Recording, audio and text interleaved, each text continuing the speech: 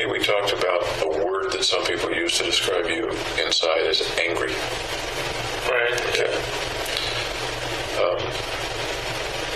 As you were thinking about these things, buying a Glock, ordering a tear gas, are you angry, or what's the thought inside you at that time? Kind of that I had a mission to complete.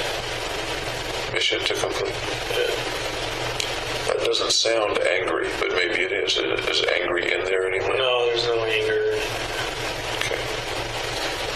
Tell me more about the mission to complete thought.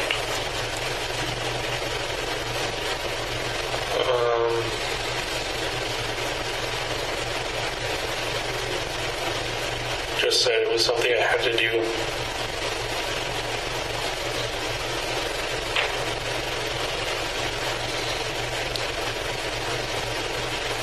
Did the word mission come out of you or come from somewhere else?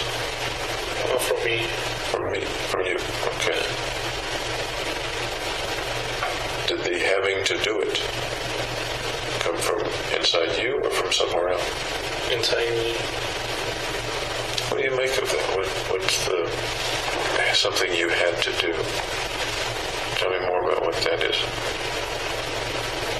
It's like I was obligated to do it. In what way obligated? That there was no other alternative to doing something else compared to it. And what creates a situation where there's no other alternative?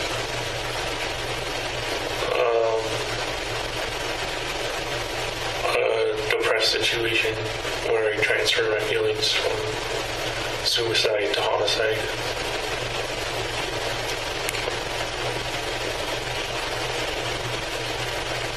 What brings you to that explanation that the obligation came from, in your words, a depressed situation where you transferred your feelings from suicide to homicide?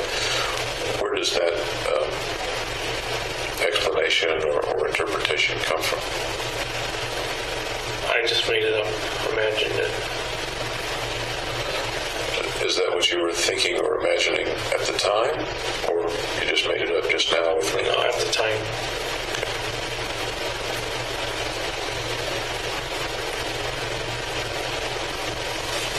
That's interesting to me, a little confusing to me. You just made it up and imagined it, that it was a transfer from the suicidal to the homicidal. Yeah, so I take my suicidal thoughts and make them go away by having homicidal thoughts. Had anyone or anything taught you that was a possibility, or what brought you to that conclusion? That my suicidal thoughts will go away if I have homicidal thoughts, or do homicidal things. That's just what I figured would happen. What you figured would happen. Yeah.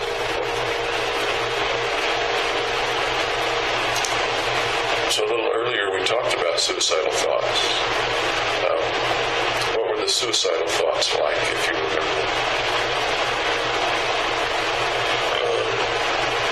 Well, I didn't have them because I transferred them. Okay. The word unconscious comes to mind. Okay. Does that come to your mind too, or not? No. Then how do you figure you had suicidal thoughts? Because I was like almost catatonic. What do you mean by catatonic? Like didn't have the drive to do anything other than the mission I made. What else how else is catatonic kind of defined in your mind at that time? Or now for that matter? A lack of energy, just not willing to get up or do things that I normally do. And that's the way you felt? Yep. In May, June, I think we're talking about, 2012. Yeah. Were you still going to classes at that time?